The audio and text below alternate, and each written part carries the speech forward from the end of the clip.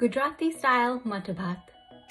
This is a dish that my mum always prepared for us when we were growing up, and it is the epitome of simple Gujarati cooking. It uses just a handful of spices, and the entire dish is like 10 ingredients at the most, including things like salt and ghee.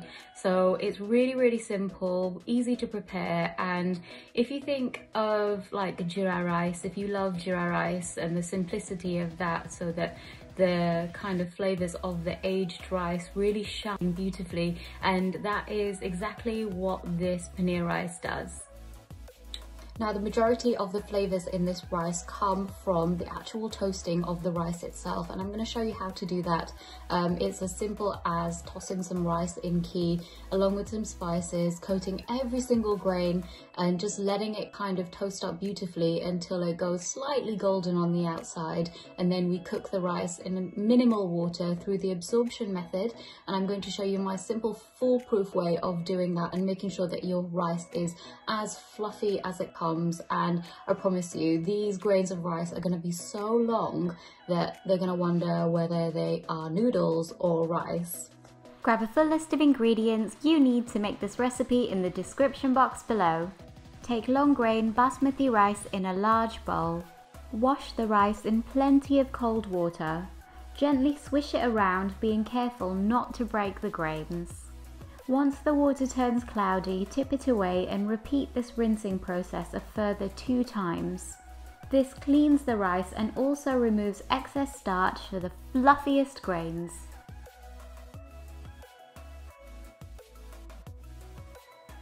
Fill the bowl with cold water once more. Add enough so that the water level reaches around 5 centimeters above the surface of the rice. Allow the rice to soak for 30 minutes. While the rice is soaking, prepare the peas, potatoes and paneer. To prepare the peas, top and tail them. Pull down to remove the long stringy membrane that runs down the length on both sides. Pop these little pods open and remove the peas inside. For this recipe, we'll be using both the peas and their pods. Take 1/2 of a pod in your hands. Snap the top to break it. Pull down on the inside surface to remove the tough membrane that covers the inner surface. Sometimes it comes away easily, sometimes it doesn't, so be patient and put on your favorite music. This is a job I love to do with my mum over a cup of chai and a good old chat.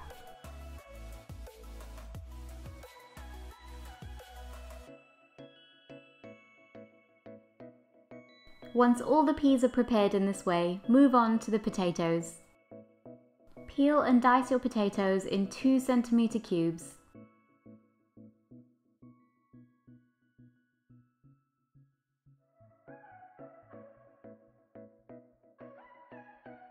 Place them in a bowl filled with plenty of cold water. Make sure that they're fully submerged. The water will prevent the potatoes from oxidizing or turning brown. Next, cut the paneer into 2 centimeter cubes as well. Now, if you're using shop-bought paneer, place it in a bowl and pour boiling hot water directly over the paneer until it's fully submerged. Soak it for around 10 minutes. This technique softens up shop-bought paneer beautifully, but if you're using homemade paneer, you can skip this step. If you like, you can also fry the paneer and potatoes. This will give them a little bit of colour on the outside, but be sure to dry them both thoroughly to remove any excess soaking water. As we all know, water and hot oil aren't BFFs. Melt ghee in a large non-stick pan. I prefer the crust a non-stick pan gives this dish. Once the ghee has melted, add cumin seeds, cassia bark or cinnamon, and lots of curry leaves. Sauté this over a medium-low heat for around 2 to 3 minutes to infuse the ghee with the delicate aromas of the spices. You could also use butter or oil in this recipe. If you want to go for a vegan version, then use oil and swap the paneer for firm tofu. Drain the soaked rice well and add it to the pan. Sauté the rice over a medium-high heat for around 3 to 4 minutes. It's important to fold the rice using a spatula or a wooden spoon to ensure the delicate soaked grains don't break.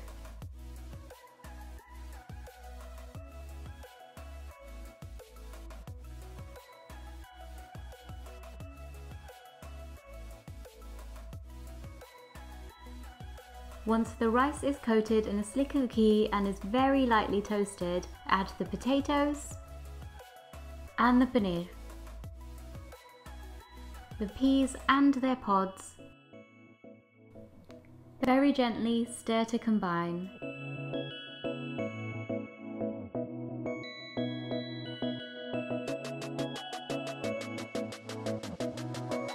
Season with salt. Next, pour in some boiling water and give everything a final stir.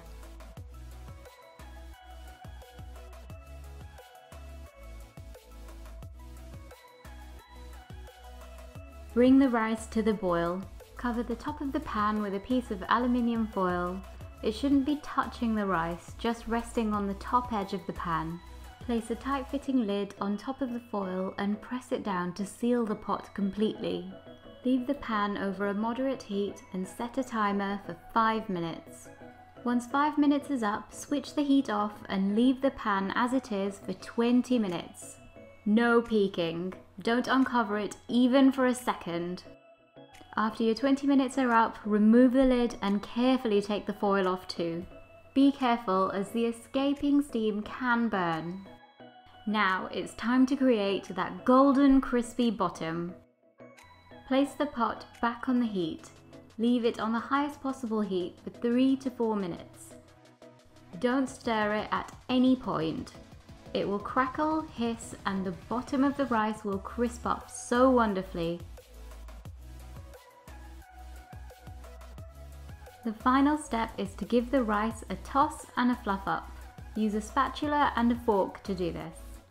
And check out that golden crispy bottom. So delicious, and in my opinion, the best part of this entire dish.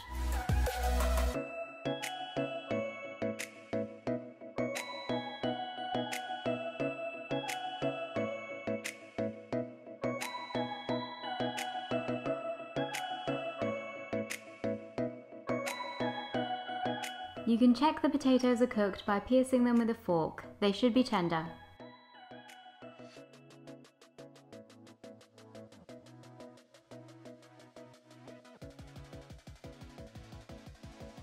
My special crispy bottom Matar Bhaat, fluffy basmati rice loaded with fresh peas, soft potatoes and paneer.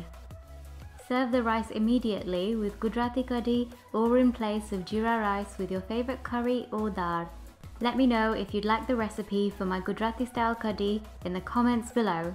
It's even great as is or with plain yogurt. Please don't forget to subscribe to my channel and hit the bell icon to be notified as soon as I upload new recipe videos. Thanks for watching.